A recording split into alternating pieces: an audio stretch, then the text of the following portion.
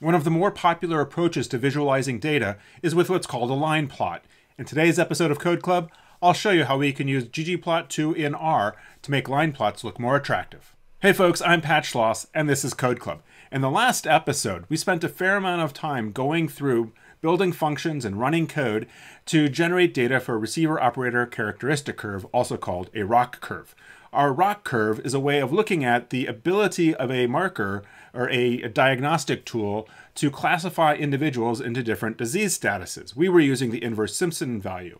So if you had a higher inverse Simpson value, then that indicated that you were more likely to be healthy. Anyway, we generated these curves. These curves are line plots. We spent a lot of time building functions and talking about dry code, and the plot at the end is functional, it works, it shows us the results, but it's not really attractive. So in today's episode, we're going to spend a fair amount of time going through different options that we have to make line plots look better using the geom_line function from ggplot2 in R. Before we get going here in RStudio, I want to remind you that down below, there's a link to a blog post that includes the code that I am starting with here today. Also along the top here is a link to a video that I made about installing and getting everything set up with R in RStudio and the tidyverse and getting the data that I'm working with. Also, if you really like these tutorials but you still feel like I'm covering a lot of new territory and kind of more fundamental aspects of R and the tidyverse, be sure to check the links down below where you'll go to the Riffomonas website. There I have online tutorial for free. I also have links there where you can sign up to take a workshop that I teach. I teach 3-day workshops about learning R through the tidyverse using both microbiome data like this, as well as data sets that have nothing to do with microbiome. There's a lot of code here that I don't really want to go through about building the ROC curve. We talked last time about building functions and running those functions. And so that then results in this data frame called ROC data that we ultimately, we use ggplot to plot the data. So I'm going to go ahead and run everything, make sure it all works. Again, here are our ROC curves that came out of the code that we generated in the last episode. You'll see the various comparisons here. Again, diarrheal control are people that have diarrhea but are negative for C. difficile infection. Case are people that have diarrhea and have C. difficile. We also have non-diarrheal control, and these are people that we might consider healthy. We could clean this up a little bit, but again, for the focus of this episode, what I really want to focus on are the lines, and maybe we'll come back to those comparisons and making the legend look a little bit nicer towards the end of the episode. So one thing about this plot that doesn't look so great if I were to say project this figure for a presentation is that the lines are a little bit thin. So I'd like to thicken the lines to make them pop a little bit better. One of the things we can give geom_line as an argument is the size argument. So the size for geom_line is going to affect the thickness of that line. The size parameter argument, you'll remember with geom_point, affected the size of the plotting symbol. But again, with geom_line, size is going to be the thickness of the line. If I do size equals 2, we get a pretty thick line. I think that's maybe a little bit too thick. It's almost cartoonish. It's like someone drew with a magic marker. Let's go ahead and knock that down to 1. And so yeah, that doesn't look so cartoonish, and it's still a pretty bold and pronounced color without being so big and not too thin so that it's hard to see the line. The other thing people like to change for a line plot is the type of line being plotted. We've been plotting a solid line. We could also add an argument line type to get different types of lines. So 1 is solid. I could also do 2, a dashed line. I could also do 3 to get a dotted line, and 4 to get a dashed and dotted line. This looks a little bit too pixelated for me, so I'm not such a fan. One of the things I want to call your attention to is that for both size and line type, when I define those within geom_line without using AES, all of the lines in the plot then get that characteristic. They're all size 1, and they're all line type 4 in this case.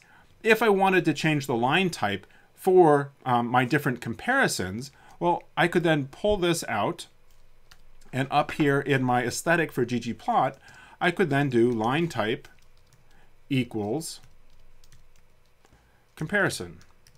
And now you see that I have a solid line for the diarrheal control case comparison, a dashed line for the non-diarrheal control case, and I think a dashed whatever, some other type of dashing for this other comparison.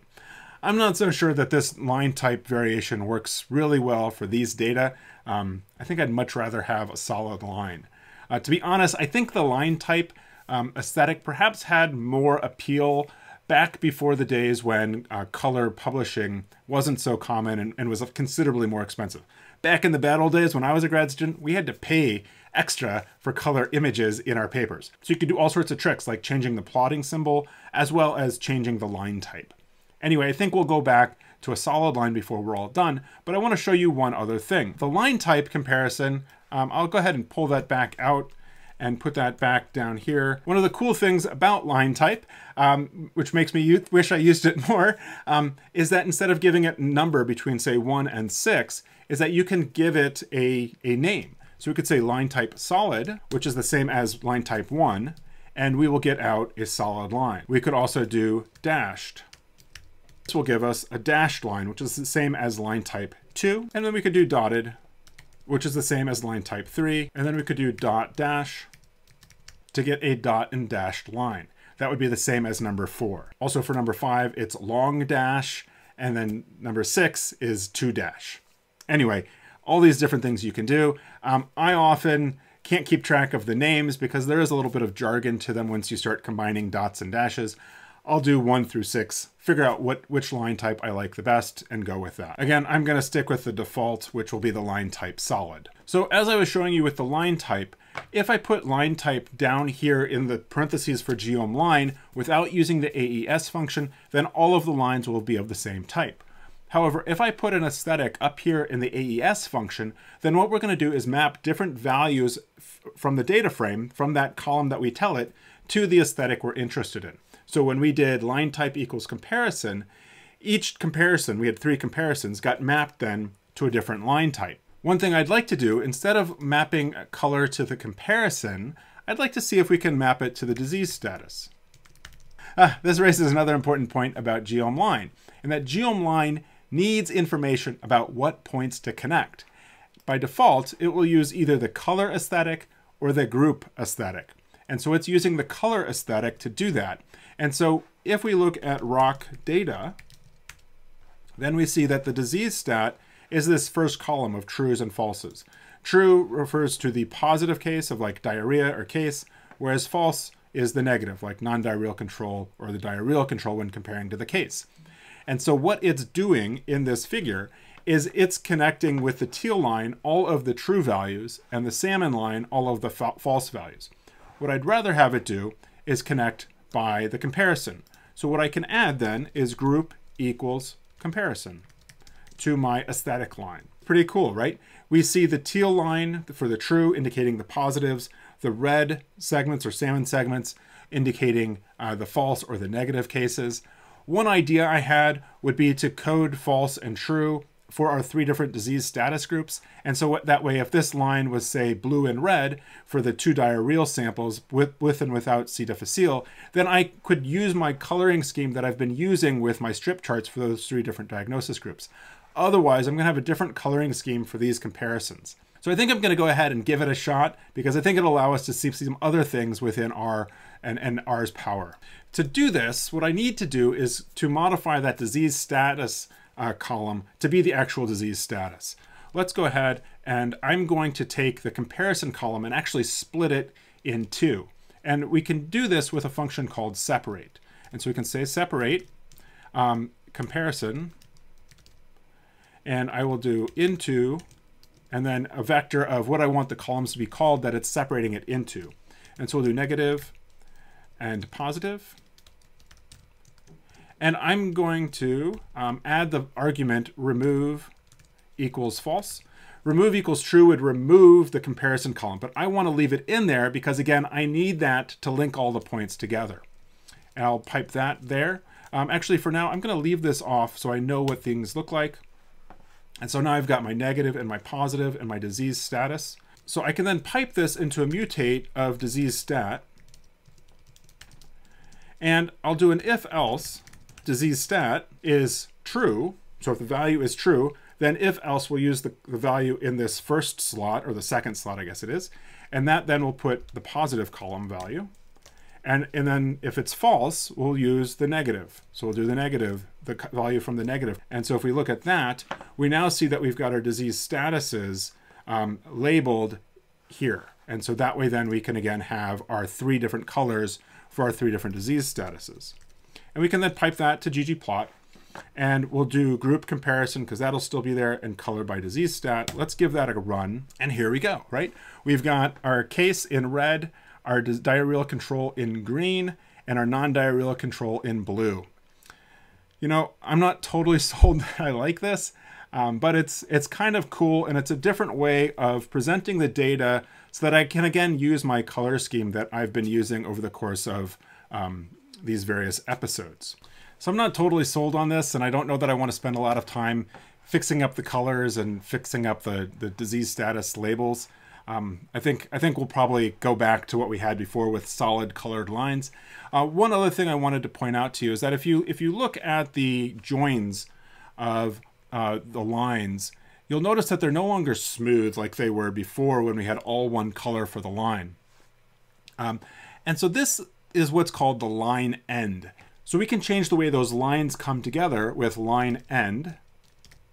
And in quotes then I can put round, and sure enough, we see that, and that looks very nice. An alternative would be butt. The butt seems to be what we had before, and then squares off where they come together. I don't know that I really like that, but maybe go back to round, and that looks a little bit more appealing. Again, if I were to run with this and kind of fix up the colors and fix up the legend labels, I would stick with this line end round.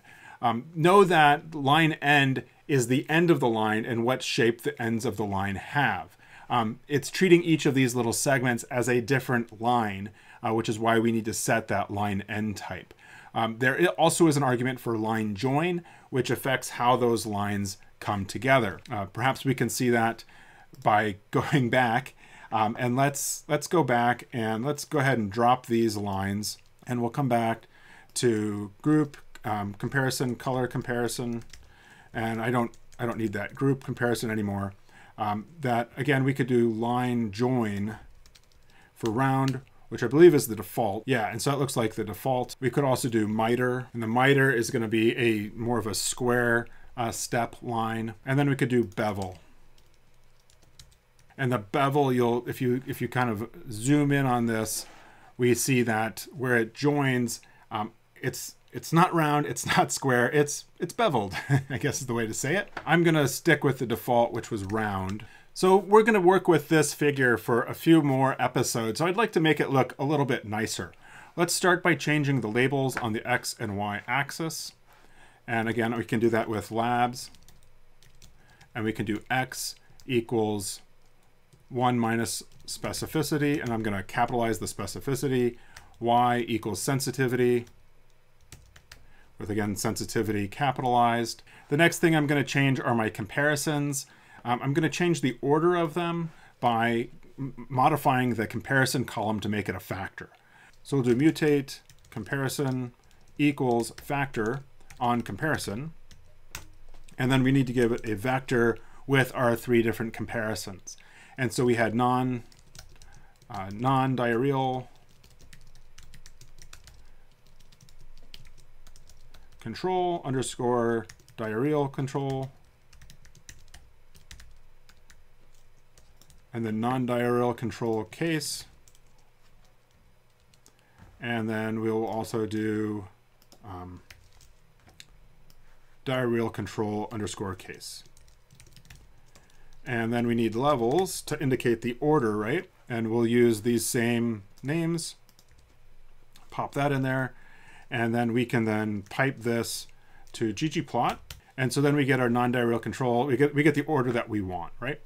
And so again, the non-diarrheal control against those 2 samples with diarrhea, regardless of C. diff status, perform very well when just looking at Shannon diversity, whereas this comparison of the 2 diarrheal samples with and without C. difficile performs pretty poorly for differentiating using the inverse Simpson value. So as we've seen before, we could then also add a scale color manual. We'll do name equals null so that we don't have a name for our legend. We'll do breaks, and I'm going to copy this vector because those names are just painful to type in, and painful for you to probably listen and watch me type. and then we'll do values. So the values then are going to be the colors of these three comparisons. So I'm going to go ahead and do orange, purple, black. These aren't great colors, but I don't want to spend a lot of time thinking about the colors. And so again, we've got three different colors that are different than the colors that we had for our three disease status groups. And again, if we were spending more time on this, to think about what colors we might use, but for now, we're cool. This is good. Okay, and now we need to change our labels. And I will do labels equals, and it's going to be a vector, right? And so we will do healthy versus diarrhea, and we'll do, I'm going to use ggtext to highlight, to format this. So we'll do C difficile negative, and I need another star after that. And let's go ahead and put in a break there. And we're going to keep going with this. And so we will do healthy versus diarrhea, C difficile positive. And then we'll do the third one, which will be C difficile negative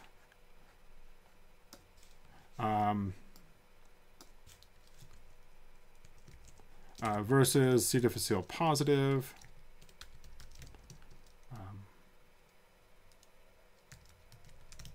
Diarrhea. All right, and so then let's put in a break here, and that should be good. Let's give this a run. Oh, I noticed I misspelled labels. And I've got an extra comma there. And so that looks good, except I forgot to turn on my ggtext stuff with the theme. And so I'm going to move my theme classic to the bottom here. I always like to put the theme stuff at the very end, just so that I know where all my bells and whistles are. So I'll do theme, and then we'll do legend dot text equals element markdown. So that looks okay. The spacing between the different elements in the legend is a little bit tight.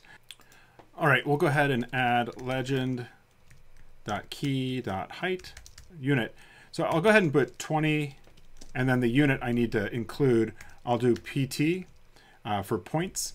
And so that gives us a little bit more separation. What happens if we did like 25? So that gets us more separation. I think that's good enough. I just want to illustrate that we can change the spacing between the different elements in our legend. So let's go ahead and now move this into the interior of the plotting window. We can do with legend.position, and we give it then coordinates as a vector, so X and Y. So let's go ahead and do, say, like, and it's relative to the size of the window. So let's do like 0.6, 0.2 as a starting place. And so, yeah, everything gets kind of moved around. Let's go ahead and move that to the right a little bit. I think that the Y position is fine. So let's do 8. And then let's go ahead and make this 4 for the width.